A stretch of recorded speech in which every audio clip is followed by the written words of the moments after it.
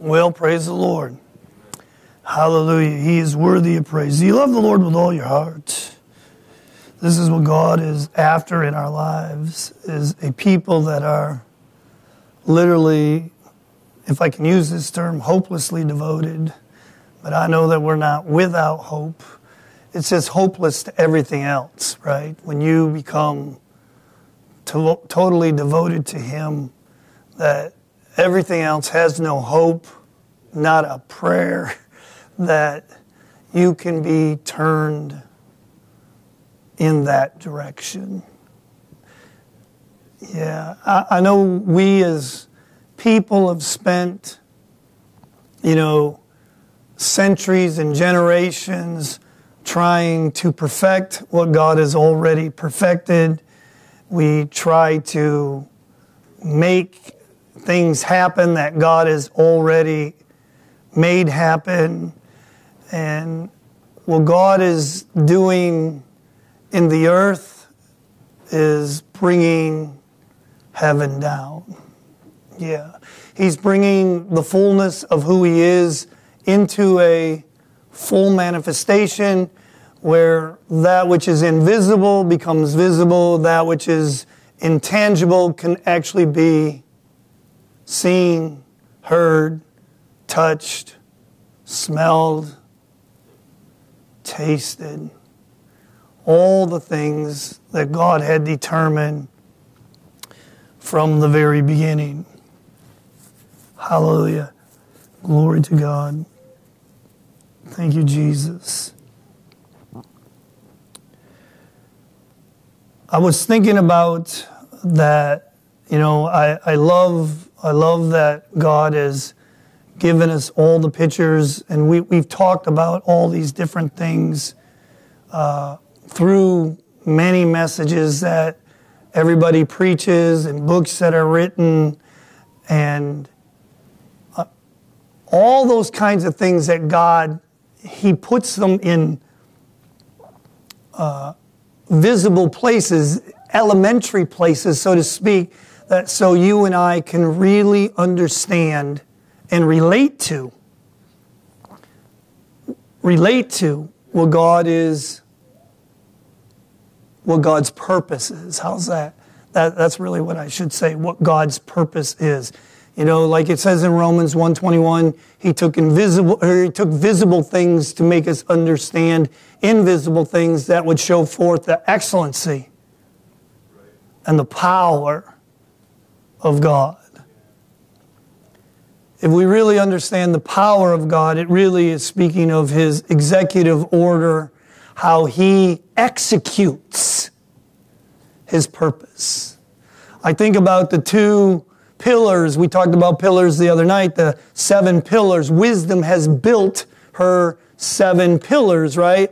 And how James wrote about it, that the wisdom that comes from above is like this.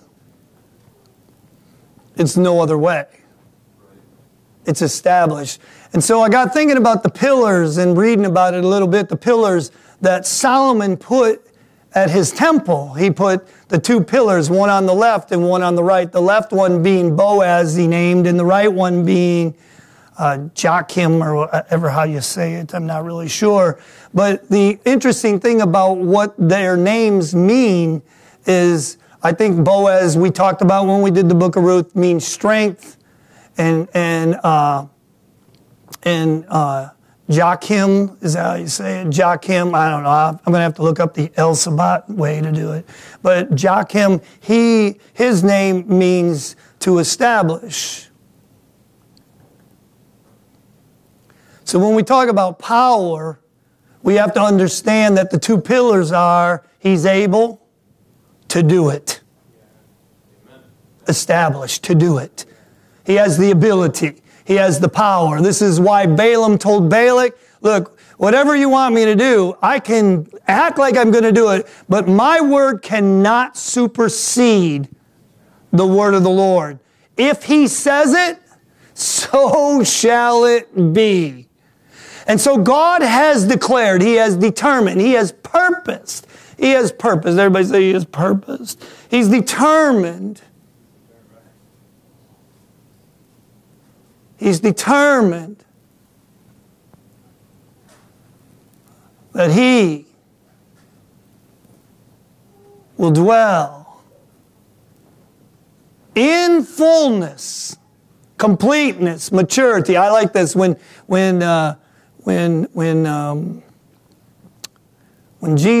they came to Jesus and they talked about, and he talked about Herod and what Herod was going to do, and Jesus said to Herod, or said to them, "You go tell Herod." Remember this? He said, "You go tell Herod." He does miracles and healings and everything in the first and the second day. But does anybody really remember what he said after that? He said, "And in the third day, I will be perfected, completed, full."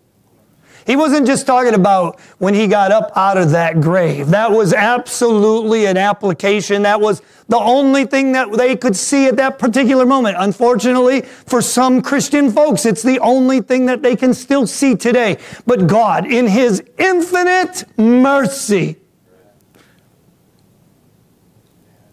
has let us see that portion beyond the horizon.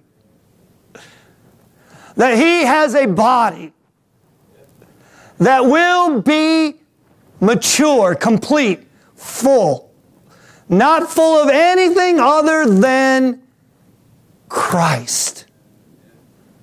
God was in Christ, reconciling the world unto Himself. Amen. Hallelujah. I don't know about you, but and we have to come to this, it's getting really difficult to preach. It really is in this context of study and read and hope that because what God is really trying to get you and I to understand is this old system that we live in is literally fading glory. I remember when Walmart first came to town, and I noticed that their clothing, which I never bought any from there was literally labeled fading glory. That was back in the 80s, I think, late 80s. Fading glory. It isn't that you still can't put on the clothing or you have to not walk in the way what God is doing. But what God's doing is this. He's removing the veil. Remember what happened when Moses came down out of the mountain? They said to us, "Look, don't let that talk to us anymore. We don't want to see your face. Put a veil over the face." And eventually the veil caused the glory to fade. But God is doing the exact opposite. He's renting the veil in our lives. The Bible says that He broke through, or He stepped through the veil of the flesh so that all of the Father's life, the invisible life, could now become, like John said, we touched Him. We handled Him.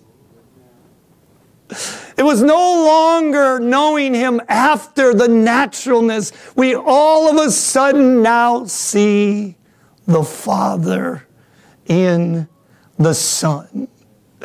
One that can't do anything other than what He has been designed to do. And the only way you can ever get that heart in fullness is to walk the path, the journey, the highway that God has called His people to travel. It's the only way. Man has had a lot of exits and a lot of stops along the road, and we've even done it ourselves at times, and it's only been the mercy of God that just winds the rubber bands up again so we can just keep right on going. We'll have arguments over whether the internal combustion engine's going away and going to be replaced by the electric engine, but God is in the position of transformation, transitioning to a fullness of what He's doing. And mankind will argue over that too. But God, He put it in our hearts. His purpose is there. Turn with me to Romans 8. I have no idea where I'm going to start today other than right here. I think we've already started, if we're good with that. Romans 8.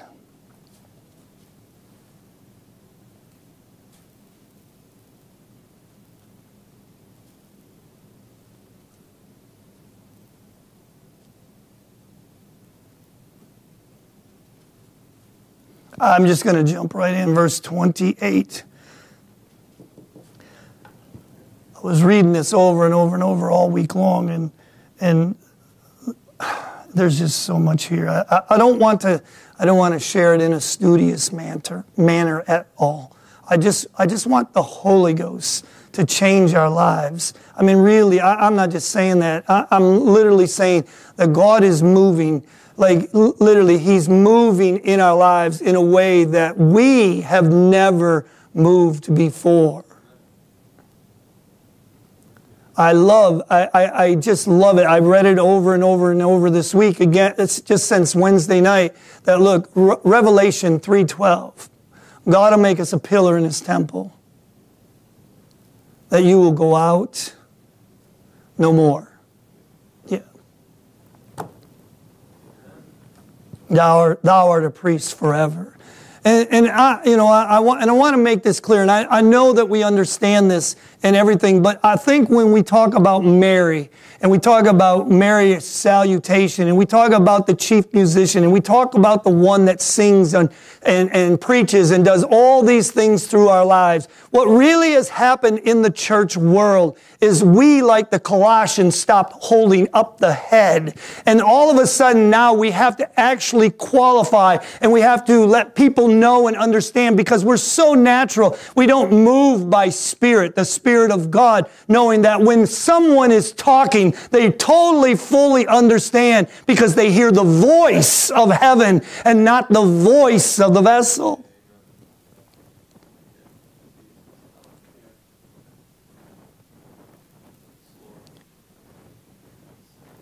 And God is after a people that hear His voice, no matter what.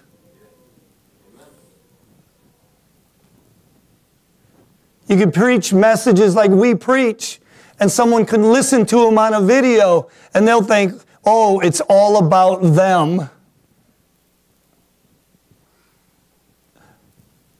And this is why God puts us in individual families, in individual congregations, so that God can work on us and grow together, that the sound that comes out is not about an individual other than the Christ in a body, a people who have overcome themselves. I literally text this to my brother Stephen this morning. I said, you beat the lion and you beat the bear. And he texts me back. He says, does that mean I have a Goliath coming? And I said, we all do, with a stone right between the eyes. Meaning that our biggest battle that any of us will have is not the lion, the devil, not the bear, the world, but the way we think about what God is doing. Remember, He gives us mercy for today, even though you can only see 7, not past the horizon. There are times He will take us into dimensions to let us know. But like Elisha, when he said to his servant, he said, hey, servant, he's like, here comes the woman that had the baby. It looks like there's trouble. And God didn't tell us.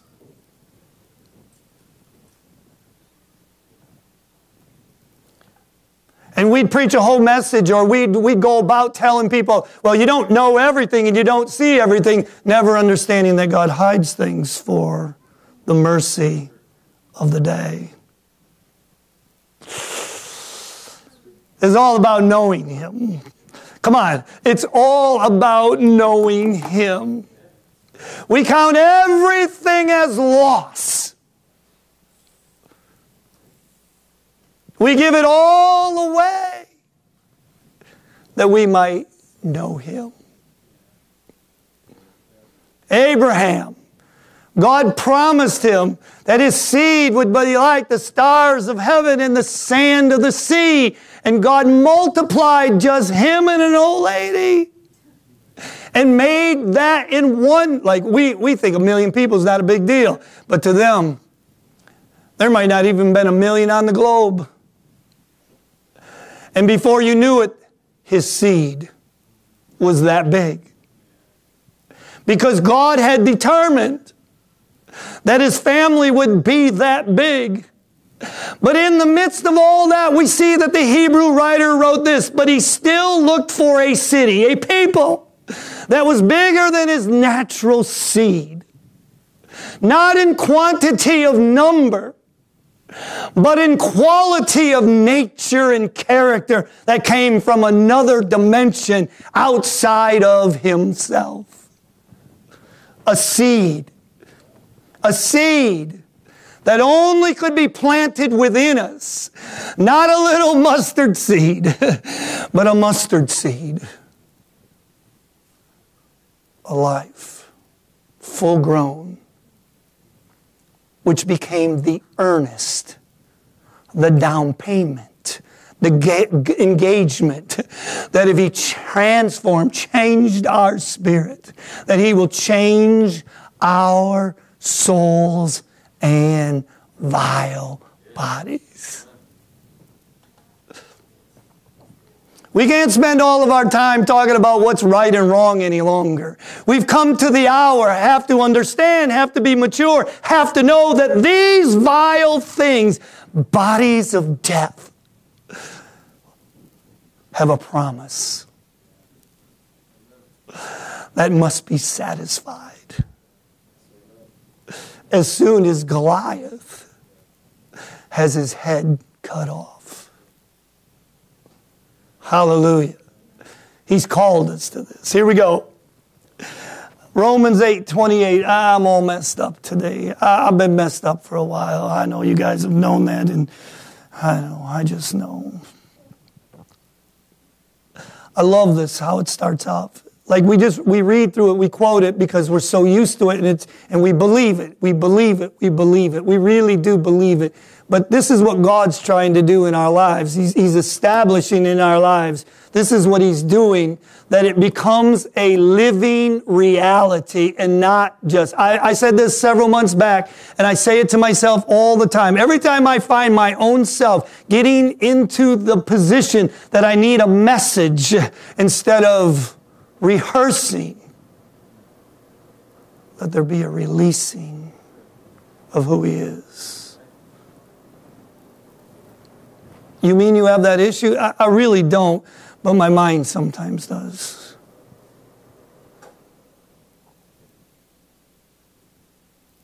My daddy used to always say, tell your mind to hush. And because I'm more crude, I guess, I tell my mind to drop dead. There's no need anymore. Have the mind of Christ. Let it grow. Let's hold the head up. I love this. I'm going to say it real quiet, so just the words themselves. And we know. We know. No, literally, we know. No, can you hear that? We know. And we know that all things work together for good. Now listen to this. To them.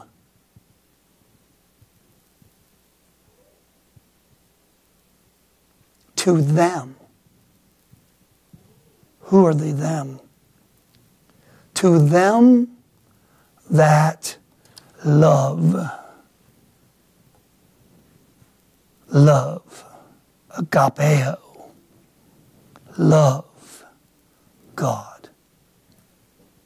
It's the first, what's the most, the chiefest, the highest, the best commandment, Master. It's in the seed. It's in the seed that is able to perform it. He's able to do it. All I have to do is walk with Him and talk with Him and pay attention to Him and follow Him. And His life will perform what He is able to do. I literally had this thought this morning while I laid in the bed that the Father, this is what God is doing. I don't even know why, it just came to me. But look at, He's taking our hearts and He's melting them like wax in a pool that it can be transformed into the visible heart of the Father. It's one thing to do it, but God's determined. And what will melt our hearts? Loving God with all that is within us. What's within you? The seed. The holy seed. Well, I know I learned. See, like I was telling Steve this yesterday when I stopped by and dropped something off. I think Rebecca was there too. Isaiah prophesied and he taught it like this. And I've quoted it for many years and you've heard my story. But all of a sudden God began to show me in the last couple of weeks something I saw a dimension of it. It's like, He says, you love me with your mouth. You honor me with your lips. But your hearts are far from me. And your fear of me is taught by the precepts of men. And when Isaiah declared that, it was a warning. He was admonishing them to change. But he was doing it from a perspective that the only thing they were doing was the opposite of what God desired. But all of a sudden, Jesus picked that same thing up and He was declaring the exact same thing to Israel of old. Right? Before He went to the cross and everything and changed life. But I was meditating and God gave me that verse again and all of a sudden I saw it in a whole new light. That you love me. You honor me with your lips. But your heart is far from me. Not because you've done anything wrong. It's because I'm up farther than you could ever imagine. And the only thing you know has been taught to you. But what I have prepared for you is abundantly above. It's greater. It's more powerful. Not to do what the church will has been to do, but to do the will of the Father's heart. It's greater. For those that love Him. He works everything to good. You've heard it said many times, over and over and over. He'll let us believe whatever we believe to get us to where He's taken us. The river, the King's heart, is like that. It twists and turns all through this life. And He'll work every bit of that out in order to perform His will. Saul was a very traditional religious king. He loved God. But he did not love God the same way David did. Come on, all Saul did was disobey God, and he didn't kill everybody, and he took all the stuff. David had an affair. David numbered the people. David did things that you and I would never, ever go to his church or let him be king in our lives ever. But he had a heart.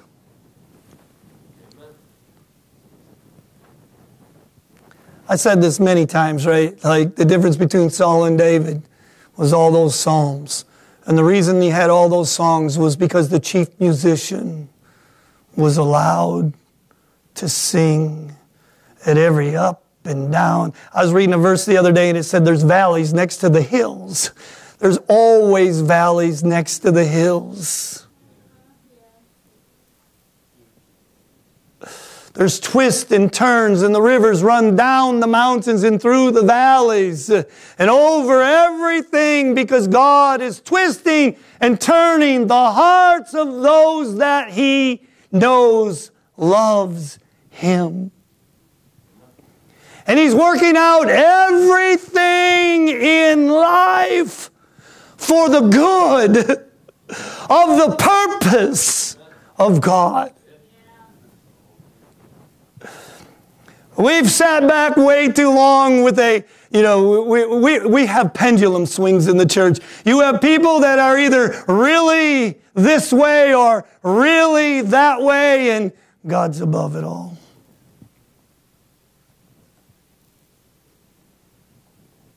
I can go in some churches this morning and you're going to hell just because you dressed the wrong way.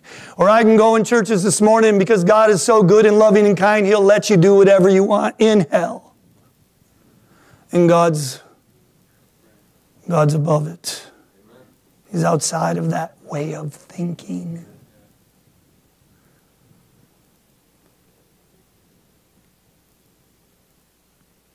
He's come to bring us life. A life that's greater than anything you and I could ever dream. We know, I got to get going. We know that all things work together for them that love God, and to them, he's still talking like them, right? Them. Who are the called according to the purpose. Now, I don't have time to sit here and clear all the thoughts of this, that, and the other thing. It's just that I'm going to take His word at face value and know that if I trust Him, He will perform, establish. He's able to do abundantly above. Well, religious mankind will argue over who's in and who's out. Everybody say this with me. But God.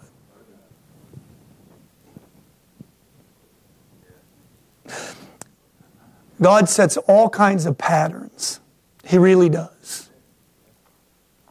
He really does. He sets all kinds of patterns from His Word. And then He sets all those patterns in our life. And then you know what He does? He throws us a curveball. I was talking to someone, who was I talking to? You, Nathaniel, the other day? Was it about the curveball? I was talking to someone about the curveball. There's a lot of good hitters in the AAA minor leagues. And the only reason they never can make it to the big leagues is because they don't know how to throw a curveball. Because if anybody that knows how to throw a good curveball is already in the majors. And sometimes God throws us curveballs. And you have to be able to hit the curveball. And so when God sets patterns, and all we ever do is look for fastballs, patterns that always look the same, then God will throw us a curveball, an anomaly. Something that doesn't look like the pattern any longer. Because what He's ultimately trying to get you and I to do is to follow the pattern of His voice in our lives. Any wonder that everybody has their own voice pattern, and that we now have the technology to prove that? Because folks probably disputed it for all those years. So God in his infinite wisdom, knew that a generation was coming that only needed the facts, scientific facts, that he gave every individual their own uniqueness so that he could rearrange it, that everybody could only see God's uniqueness through them. For whom he did foreknow, he also did predestinate. Here it is. To be conformed to the image of his Son. This is why the Son sings. This is why he gave us the Spirit of his Son. This is why the Son cries out in our lives.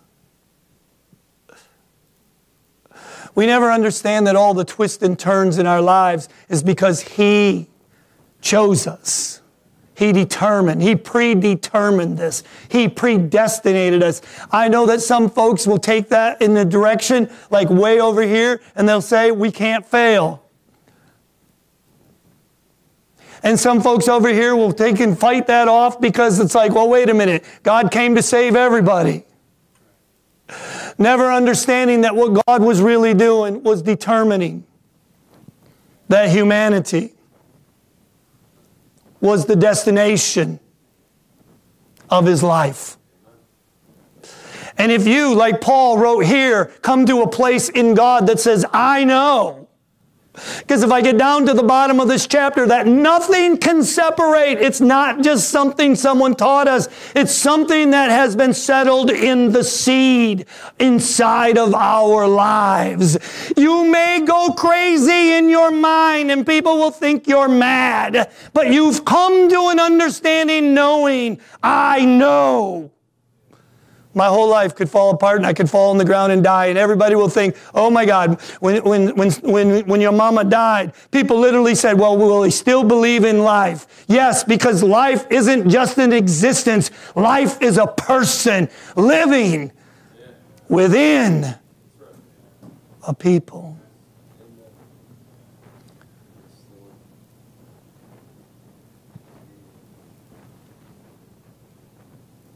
And all God wants to do is take all the hurt away so that the life of who he is will manifest the fullness. Brother Doc sat right in our front room. He literally quoted this scripture when someone said, I don't understand what happened the day of the funeral. And he said, God works all things together for good. Because this is who he is. This same God doesn't limit himself to an existence of this life that you and I could at best, as some Christians would hope, 120 years. And no matter how good your life is, let me tell you something right now. From 50 to 100 isn't the same from 0 to 50, and I'm certain that from 100 to 120 is just existing. And because we live in Mary Poppins land in the church, we think God's just going to abracadabra us when he says, I'll twist you and turn you. I'll form you. I'll mold you. I'll do every single thing in my power, my abilities to establish, to produce the Son in you. Not individually any longer. My God, that's been the classical sonship message. And this is why the folks that are just coming along understanding sonship now never will understand. It was not about me. It was all about him. Not me as an individual, but him as a body.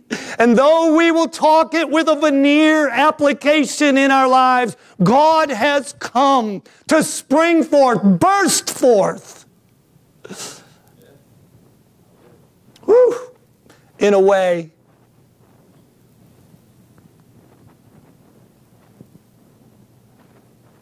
that mankind has never seen it.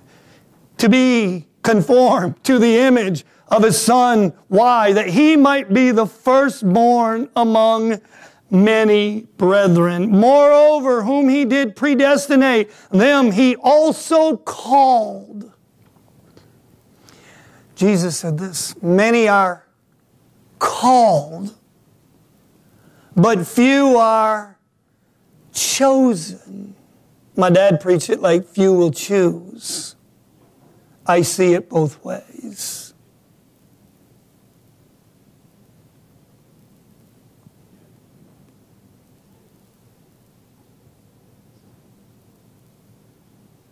Revelation, I read it the other day. Many are called.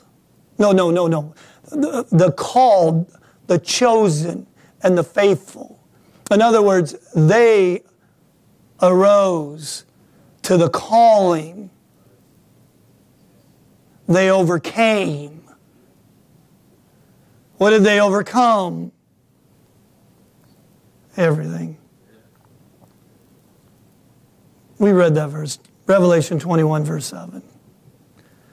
And whom He called, them He also justified.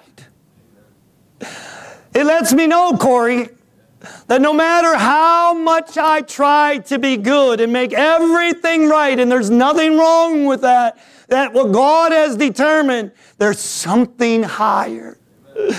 Well, does that mean I can just continue in missing the mark? God forbid.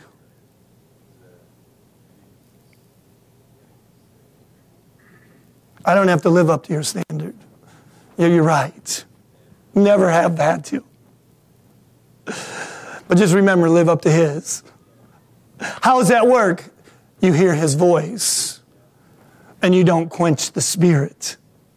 It's too easy to settle into my own mindsets because when we do, we'll miss. You know, when the princes of Babylon came to visit Hezekiah, do you know what God did? Could you imagine this? Well, God, he would have figured it out for him. So He said, I left him at his own doing to try his heart.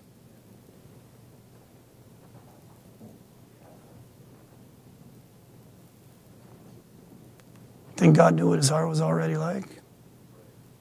Think God wanted him to fail?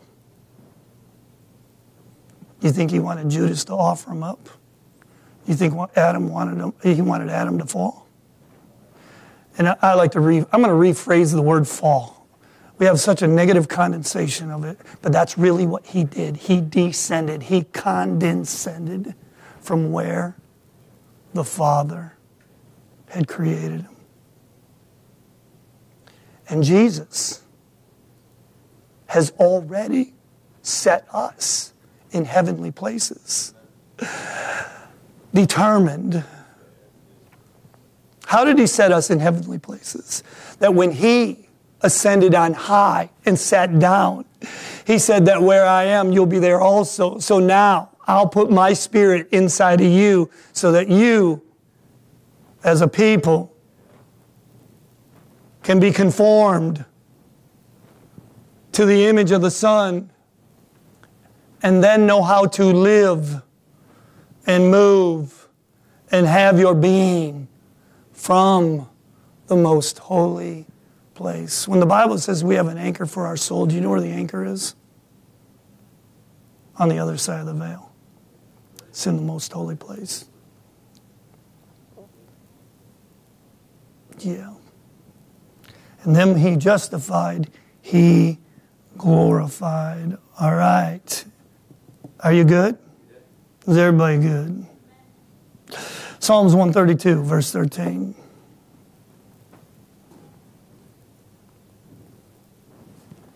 Psalms 132, verse 13. For those that are called according to His what? Purpose.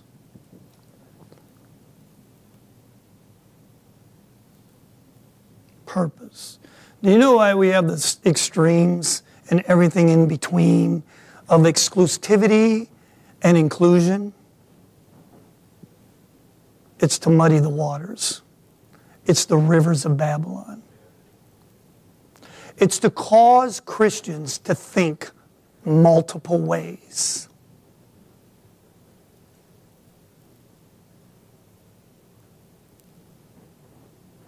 God's made life so easy for us. 21st century Americans in the USA, United States of America, made it easy. I tell you this all the time. Like, seriously, I was just telling Nathaniel on the way over here, I said, you know what? I absolutely love Christmas time and online shopping. It makes it so much easier for me. Give me a list, I go buy it. They send it to my house, the money comes out of my bank accounts, and it's like magic.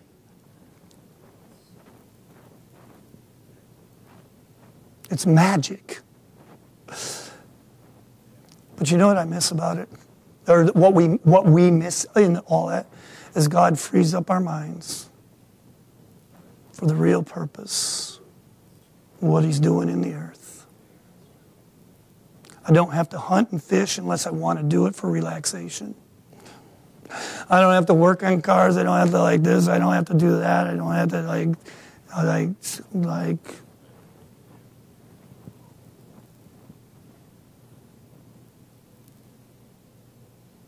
Seriously, it's really nice when our lives become released from the earth.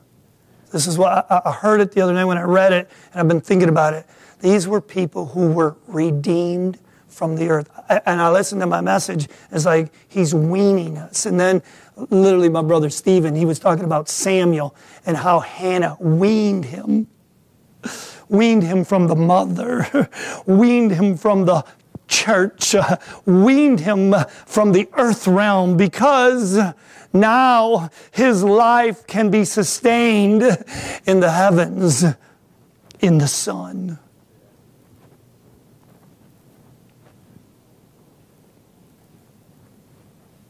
See, you know, one of my problems, you know what? I thank God He's healing me. He's really healing me. Like, I never saw most of the stuff. I see it in a whole new light, a whole new way. Because one of the things I always believed in, God's always, you know, I've been like this, son. You can relate to this, brother. You can have a really tender heart, or you can have a really tough heart, can't you?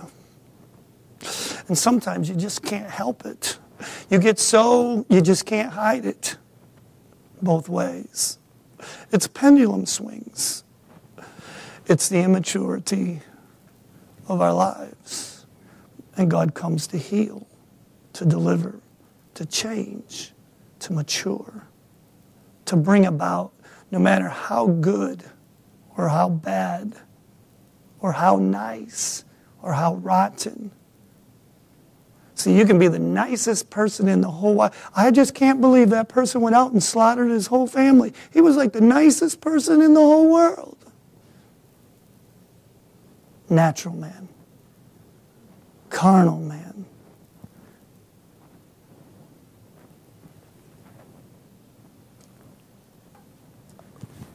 Can you hear me? This is a secret. God only works from the inside out. No matter how hard we try, we think our outside circumstances are changing us. No, He just twists us into those positions so that we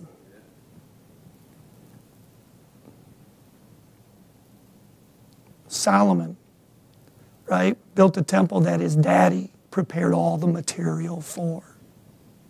And God is preparing the material out in the quarry, in the valley of the shadow of death, so that He can bring forth a life that functions and operates from the mercy seat. Not human kindness that will pervert judgment, which is the way the church has become because we have so much whatever goes. And not so much going to throw you in jail and hell and everything else and never show you the love of God because you really ticked me off because you didn't follow my standard. But the image of the full-grown Son, Jesus the Christ, that not me, you, or anyone else can perform. It's not by works, it's by grace. The enablement of Him being able to do in a people who love Him with their whole hearts.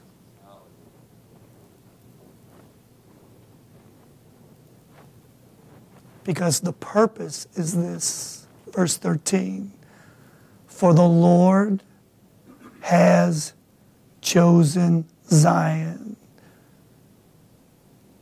I'm going to intermingle some versions. As His dwelling place, His home, Zion. You know what's cool? David's Zion was really Zion. This is where he put the tent. This is where he put the tabernacle after he brought it up, right? This was the place. But do you know where Solomon's Zion was? It was enlarged. Remember that? He moved it over onto where? Mount Moriah. What was on Mount Moriah?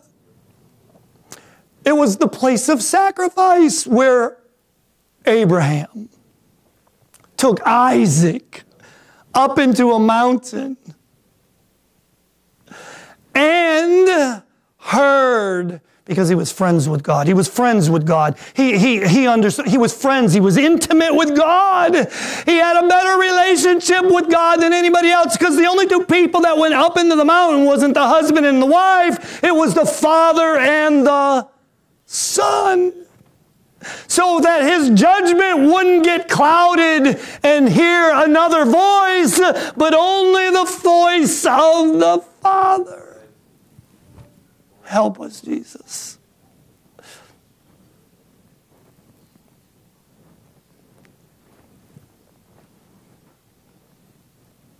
And then you know what showed up a long time after that was Ornan's threshing floor.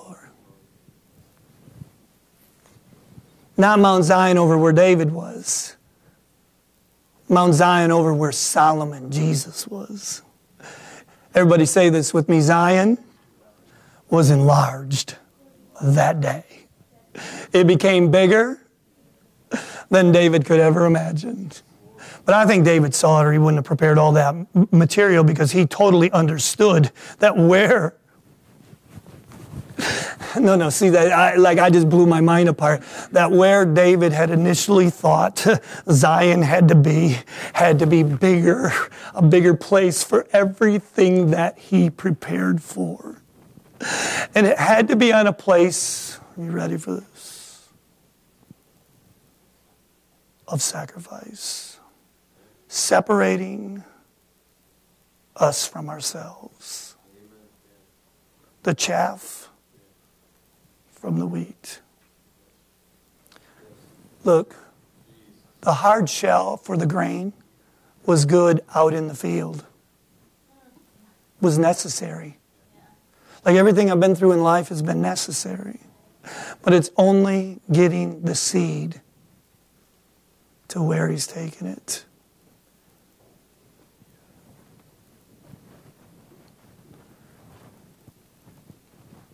I'm never going to get done. I'm going to pick this up Wednesday. I'm going to stop. Now, I've really been working on my lying. For the Lord has chosen Zion. He has desired it for His habitation. This is my rest forever. Steve loves to send me Ruth 3:18. So we might as well read it. And I'm going to stop. I have a bunch more verses. But honestly, I'm going to stop. I really honestly am, because I think God has said plenty for us this morning. This is my rest forever. Here I will dwell, for I have, what did He do? He desired it. He destined it. He determined it. He predetermined. He said it long before you and I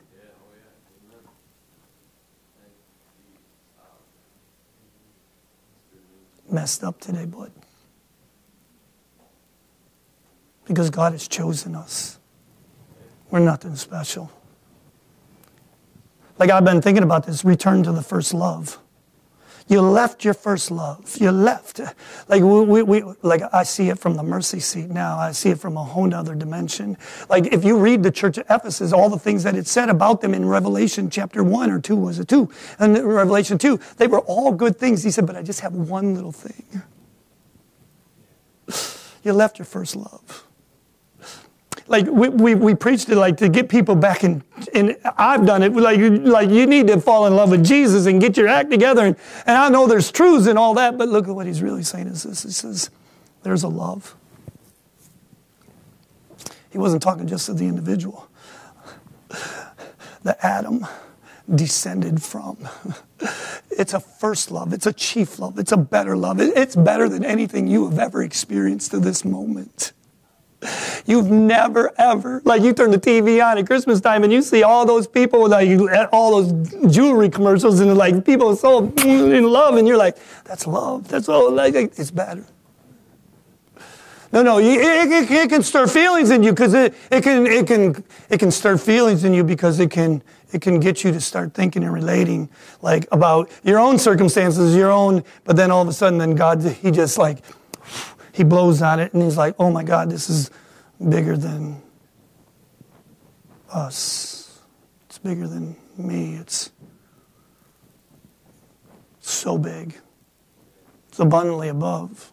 I couldn't even think about this. I was living in my own world, just doing my own thing. It's above. This is what he's desired. This is what he's determined. Look, he didn't even say repent, return to your first love. He said repent and do the first work. Well, what was the first work? It was the love of God. It wasn't an action in the sense of like I got to run out and go do something. It was like this, the ability to release his life, his nature, and his character in everything he can say and do. Ruth 3:18, and we're going to stop. And I'm going to come back and pick this up on Wednesday night. Hallelujah. Everybody say hallelujah. He's stopping. Just kidding.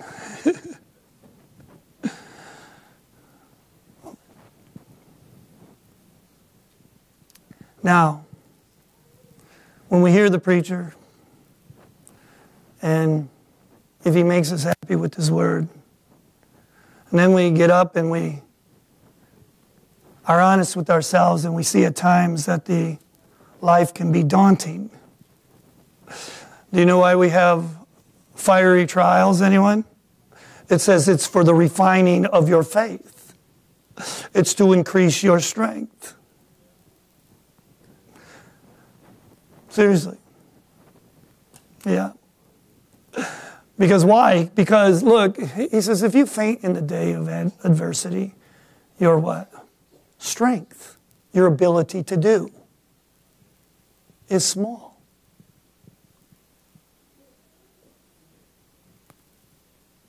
So when it's daunting, this is what you have to do. You have to understand this thing. Like, listen to me, little secret. I will probably talk about this on Wednesday, but I'm just a little ahead of myself. Like I said, I was only going to read one more verse, and I'm going to stop, and I'm going to hold myself to it. But listen, the hardest thing that the whole church world had to do when Jesus said, I'm leaving right now in Acts chapter 1, and all I want you to do is go to Jerusalem, a place of peace, and wait for me. Don't start the feast without me, Saul. Just wait till I show up. And when I do, I'm going to change you in a way that you can't even imagine. The folks around you are going to think you've been drinking alcohol. And Peter was going to have to explain, not drunk like what you're used to seeing in church, but a whole new world and dimension that nobody has ever seen before. Not even his own disciples fully understood that, my God, what are we doing right here? Because it took them some time after getting filled with the Holy Ghost to understand that we touched and we handled and we... I'll say it after the camera goes off. You ready? So when the task looks daunting and the troubles and the waves and all those things, help me, Jesus. Do you know? There's the plains of Sharon where life is just good and the sheep are eating good and, you know, God's just filling them up with all the grass they can eat. And then there's the valleys of Achor.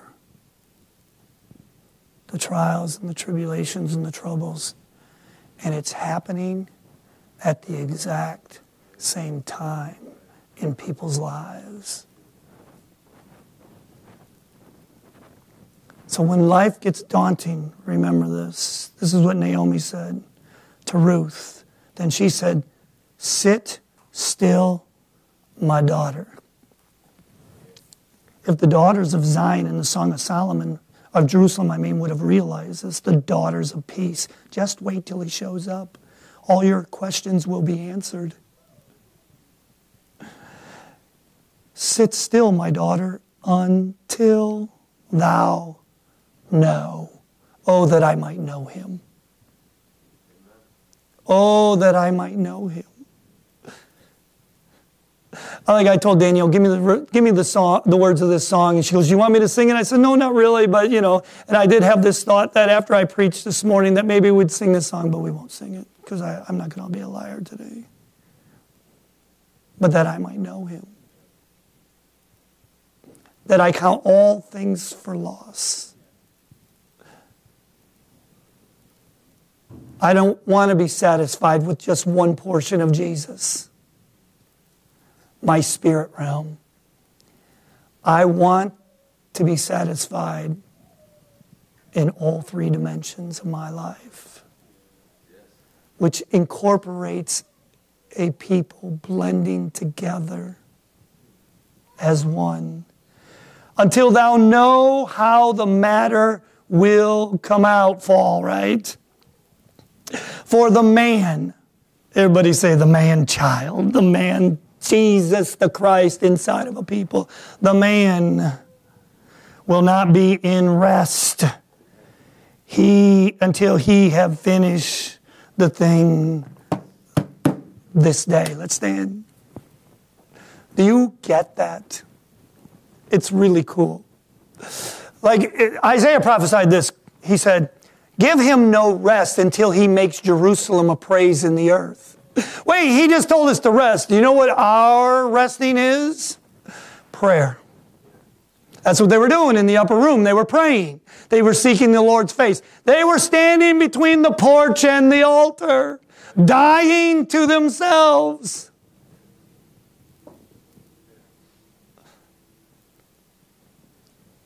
So that God could work, establish what he had desired to do in a people.